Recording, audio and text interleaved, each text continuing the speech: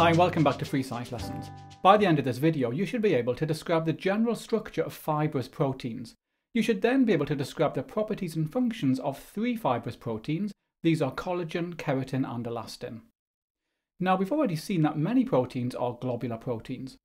Remember that globular proteins tend to be roughly spherical in shape, and globular proteins are water soluble. Globular proteins have a huge range of functions, including enzymes, hormones, and oxygen-carrying proteins.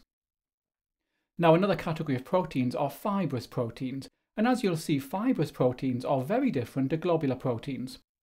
Unlike globular proteins, fibrous proteins often play a structural role, for example in bones or tendons, or in the walls of blood vessels such as arteries.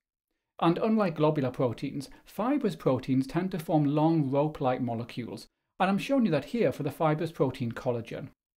Fibrous proteins also have a large proportion of amino acids with hydrophobic R groups, and this means that unlike globular proteins, fibrous proteins are insoluble in water.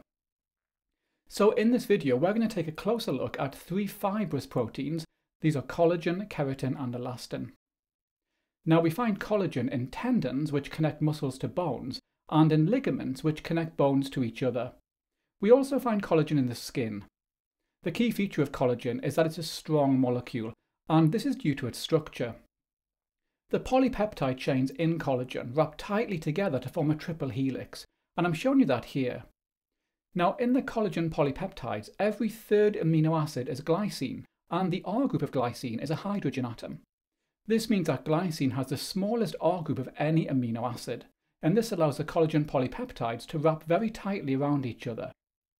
As the polypeptides wrap around each other, a large number of hydrogen bonds form between the polypeptide chains, and these hydrogen bonds help to stabilize the quaternary structure of the protein. The polypeptide chains are also joined to each other by strong crosslinks.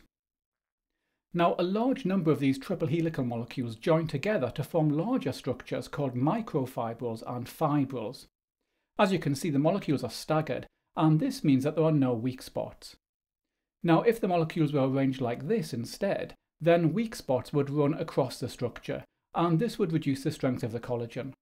So by staggering the molecules like this, these weak spots are avoided. Collagen is further strengthened by cross-linking between different triple helical molecules. Coming up, we're going to look at the fibrous proteins keratin and elastin.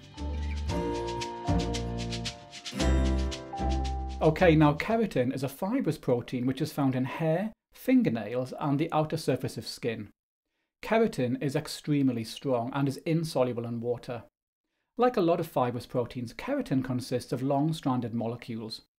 However, keratin contains a very high proportion of the amino acid cysteine, and we saw cysteine in the video on bonding in proteins. Cysteine is used to form disulfide bonds, and remember that disulfide bonds are strong covalent bonds.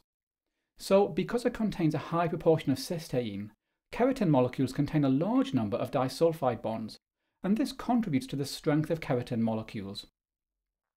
Okay, a third example of a fibrous protein is called elastin. The skin contains a large amount of elastin fibers, and these help to make the skin supple and elastic. We also find elastin in the walls of arteries. Elastin fibers stretch when blood pulses through the artery, and then recoil in between pulses, helping the artery to return to its normal shape. Elastin molecules are long strands containing hydrophobic regions. The strands are also cross-linked to each other. Normally, the hydrophobic regions on different strands associate, causing the elastin molecules to group together. However, when they're stretched, the strands move apart but remain attached at the crosslinks. After stretching, the elastin molecules reassociate, springing back together, and this makes elastin a very elastic molecule. Okay, so hopefully now you can describe the structure and functions of fibrous proteins.